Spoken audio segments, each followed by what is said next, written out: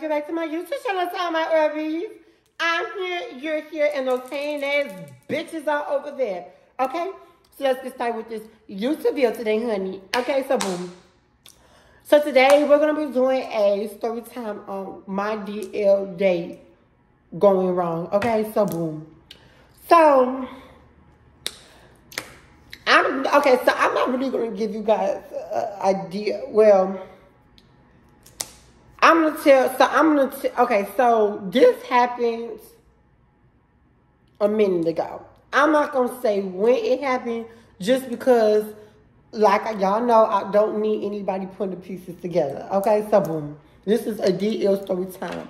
So, of course, nobody can know what's really going on. Okay, so boom. I mean, y'all going to know what's going on, but y'all just can't know who it is. Okay, so boom. So, we going to name him... What do I want to name him?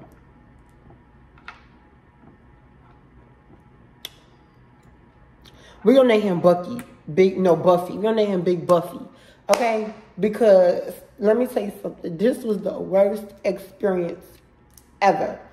My worst date ever. Like, we were like in the phase of dating, but we weren't going out. So we were really just in the phase of talking. Now, I need you girlies and you guys to comment down below, was I in the wrong? So, in my eyes, I think when you're talking to someone or you're just going out on dates, you aren't really committed to each other. You're not boyfriend and girlfriend. That's how I look at everything. So, everything blew up on me because he told me that I shouldn't be doing that. And basically, he said a whole bunch of negative stuff about me. But we're going to get all into that. So, was I wrong, you guys, for still talking to other people while me and him were on the phase of just, like, talking and dating? So, let me know how you really feeling, what you guys think down in the comments. And you guys. So, boom. So, Big Buffy. So, as you guys know, I'm always on a dating app. I met Big Buffy on the dating app. Boom. So, Big Buffy is from the Bahamas, okay? Big Buffy is from the Bahamas. As you guys know, I do live on the panhandle of, in Florida, so the Bahamas is, like, right across the way. Like, I got Mississippi, the Bahamas, New Orleans. I mean, what else is close to me? I don't know. It's just a lot of states that are close to me because I live on the panhandle. So, boom. So, Big Buffy, you know, we met on the dating app. Now, he was cute. Let me give you a little backstory on Big Buffy, okay? So, Big Buffy, he's tall. He's like 6'2", 36. He has his own business. He has properties, and he has a lawn care service business. So, boom. So, you know, Big Buffy definitely coming in with the coin, coming in with them racks, okay? So, he was cute, you know. The only thing about Big Buffy is, y'all gonna get to the, y'all gonna say that I'm petty. Some of y'all may find it funny, but I was, like, so irritated with this whole situation. So, boom. So, the only thing about Big Buffy, though, is Buffy don't have teeth on this side and on this side, and then missing one on the bottom. Boom. Keep that in mind about Big Buffy. So, yeah, so, but you know, other than that, though, I mean, he was pretty well-oiled man, you know. That's just the way everything is. So, boom. So, you know, we started chatting on our dating app. We were on the, Meet Me app. Meet Me app is a straight dating app, but, well, really, I think they got the option now where you could say, you know, you're a transgender or whatnot. I don't really remember, but when I got on it, I didn't see that option, but I don't know. They're always changing stuff on that app, but it was originally a straight app. So, boom. Unless if there's another version that I'm not aware of, but that's the version that I was aware of. So, boom. So, you know, we was texting on the app, you know. He was asking me about me. I was asking a little bit about him. So, our first date, We went to the movie theater, you know. Then after that, we got some takeout and we went back to the hotel room. Now, I usually would not go to a hotel room on the first date. But given the fact that everything was going smooth and in the place that we went to go get some food, they were about to close, so we couldn't sit down. Then I didn't want to eat in the car, so we just got a room or whatever. I did not spend the night. I did come home, and no, we did not do anything. Okay, honey? So, boom. So, during the first date, though, everything was going good. He was telling me that he has, you know, properties. He has a business. You know, he has 2 kids with 2 different ladies. And then I was just telling him a little bit about me. You know, I'm 21. I'm an upcoming artist. You know, boom, about the bam.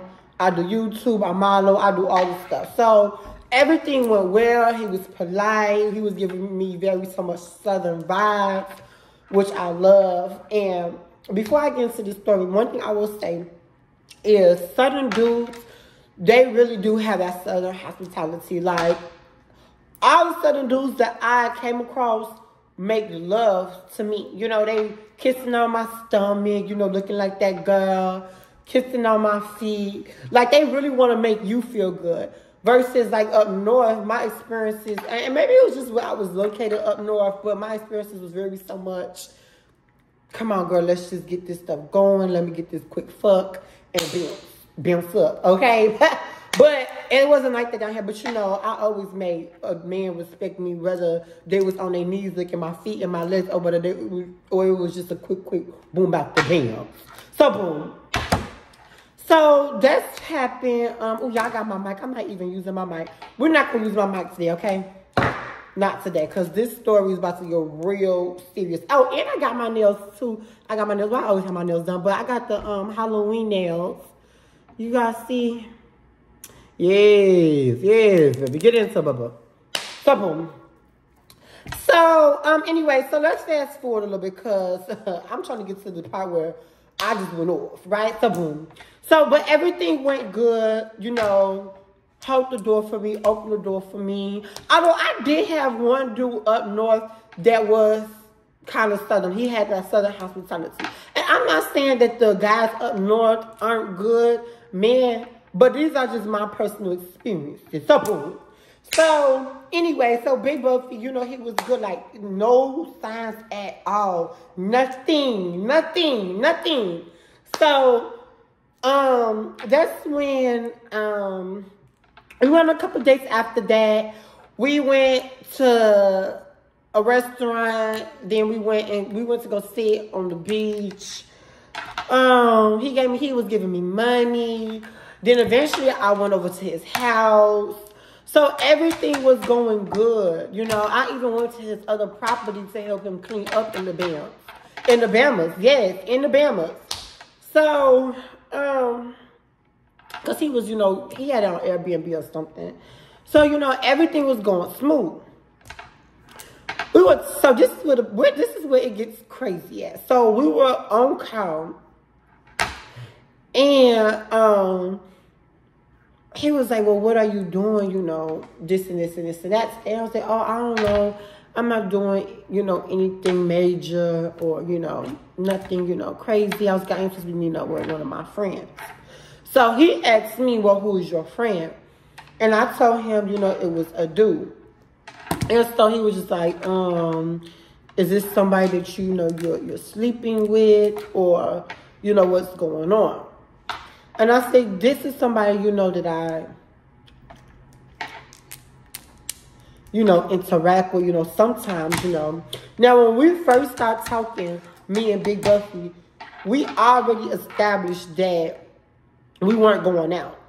But at the same time, what I will give him is we didn't say that, oh, well, even though we're not going out, we could still sleep around and mess with other people. But even though we did not state that, we weren't going out.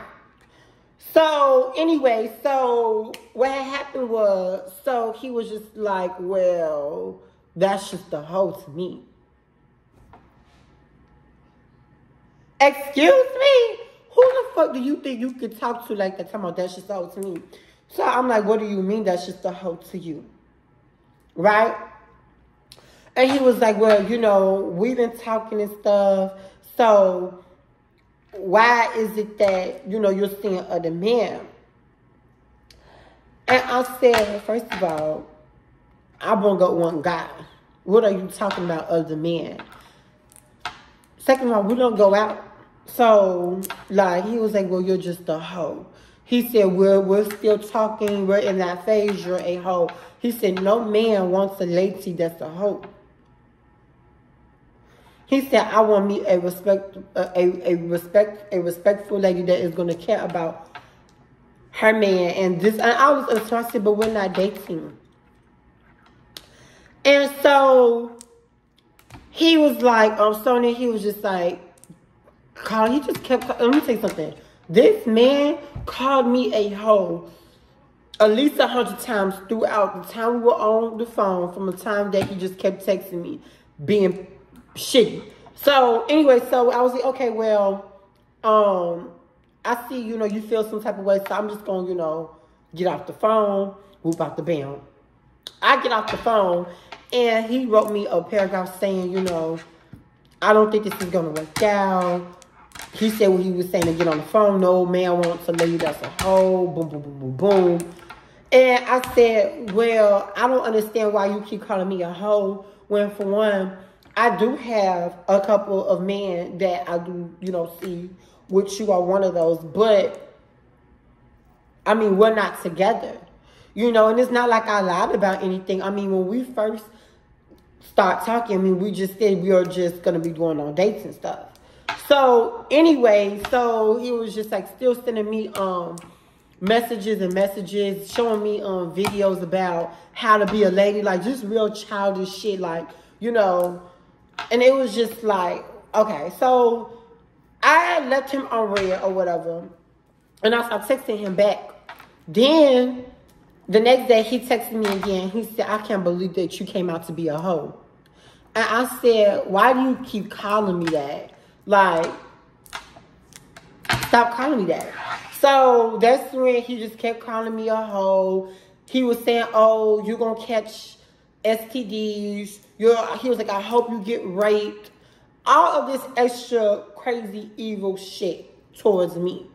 So he just kept saying this shit. And so I texted him back. I said, if you don't want to keep talking to me, why do you keep texting me? He was like, because you're a hoe. He said, you know, I'm tired of you girls, this and this and this and this and this and that, coming around and girl just explaining himself about how he was feeling, but he wasn't doing it the right way. So, anyway, fast forward, actually, hold on, let me backtrack a little bit, right? So, he was talking about our future plans. He was saying that, you know, if we were to be able to become a thing, he would want me to run his business. As far as taking calls, handling paperwork, because, you know, that's just something that I know how to do and I'm really good at it. You know, I'm a good communicator. So that's what he wanted me to do.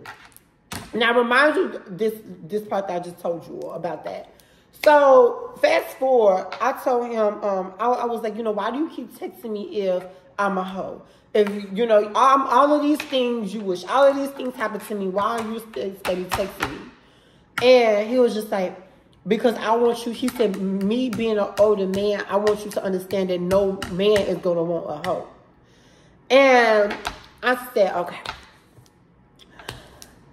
I'm just going to leave this guy alone. I'm not going to keep texting him, because one thing about me is I'm not going to keep going back and forth about some shit that it's not going to get solved. You feel one way, I feel one way. You said what you said, I said what I said.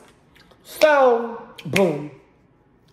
Then he went on, and then so I started texting him. He's still texting me every day until it got to where he called me and I cussed his ass out. He's calling me too, and I'm not picking up. But I'm gonna tell you about the part when he called me and I cussed him out. But hold on, before I get to that, he went on to say, well, I don't want you anymore. By the way, you missed your opportunity, and no man is gonna want you. But, and this is like days in after we already established that I was seeing other men. So he's still texting me at this point in time. So it's a early morning.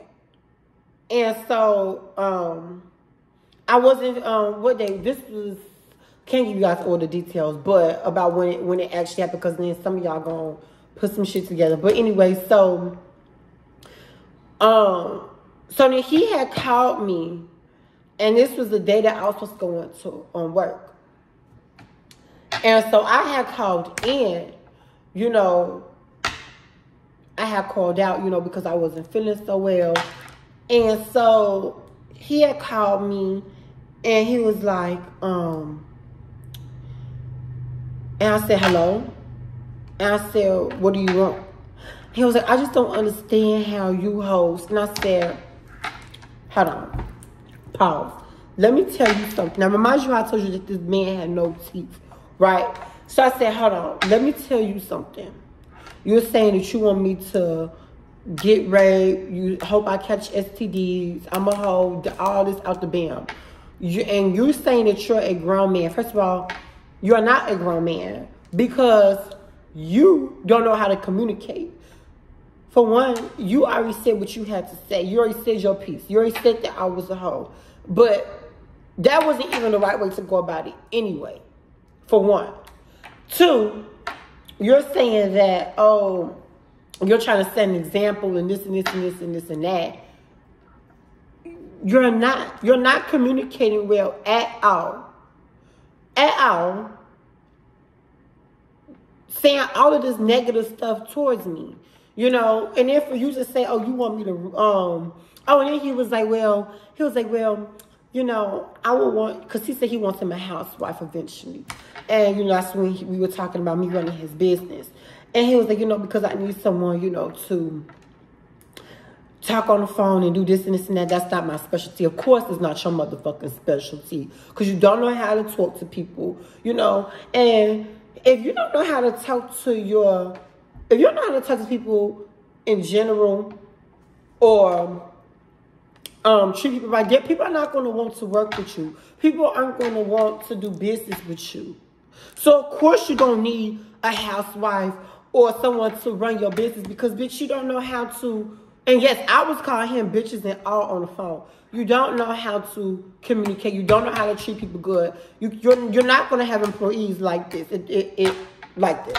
With this type of tone, attitude, your gestures, you're just not. So I was going in on him saying you're not a grown man. You're a little ass boy. You know, in my eyes, I don't give a fuck about how old you are. You're 36, going on 37, whoop out the bam. You don't know how to communicate well. And I said, you want to know something? The reason why you don't have any teeth in your mouth, you have some missing teeth in your mouth, is because you have a nasty ass mouth. You have a fucking nasty ass mouth. Girl, I was reading this man like from A through Z. And I said, you're lonely as fuck because you don't know how to treat people. I said, you want you an obedient housewife or a girl that's going to do as you say, and I'm not here for it. You know, of course you're lonely as fuck. You don't know how to treat people. So you're going to be lonely as fuck, and you're going to continue to be lonely as fuck, girl. I was reading his ass, girl, back to back. And I said, thank you for the coin, you know, and I hung up on his ass and I blocked his ass. I don't know why I did not block his ass a long time ago. But I just thought he was mad. I was letting him calm down. And he just would not give up on me. So I finally answered the call and I read that motherfucker. Like a motherfucking dictionary, girl. I read that motherfucker. So that was just the time that my DL date was a piece of shit, a thumbs down. So, I know some of y'all may say, oh, I was wrong for still, you know, talking to other people. But at the end of the day, though, we weren't going out, and I'm a loyal person, and I don't need to really justify my actions to anybody. I know what the fuck I did, and if I don't really feel like it's wrong. I'm a loyal person to my friends and to my future husband, if I ever get one, if somebody can ever, you know, meet me at where I'm at, because I'm going a long way and I can't have no shitty ass people around me. You know, sometimes people just can't keep up with you, you know, and it really comes down to the way you treat people, you know, your goals and all that stuff. People really just can't keep up with you, you know. It don't matter how far a person, he was saying, oh, he has all of this stuff and whoop out the bam. Honey, you're 37 years old. You should have all that stuff. You know what I'm saying? Nobody, one thing about me is nobody could ever make me feel jealous about what they have, because for one, I'm a genuine person. So it's not going to faze me because I know who I am and I know that I'm going somewhere. So you're saying that you got all of this stuff is not going to make me feel any different, because I have a goal that's going to get met with or without you, you know? So, and that's the problem with people. People think, oh, this and this and this and this and this and this and that. I got this, I got that. Won't ever make me feel some type of way, because I have my own stuff that I'm going to be working towards, you know, and I'm a genuine person. I'm a loyal person. You can't get me like that. I'm sorry, but, you know, like I always tell people, you have to be a genuine, loyal person, because you're not going to have people in your life, in your corner, you know, and like I always say, you know, you're losing me. I'm not losing you, because I know that my intentions were good and I did what I thought was right, and that's just all I could do. You know, anything else after that, I mean, falls on you, because, I mean, I already told you what it was. So, boom. So, that's just that on that, you girl. And I hope you guys are having a marvelous day, honey. And remember, no matter how dim or bright your light is, always let it shine, okay? So, until next time, my Urbies.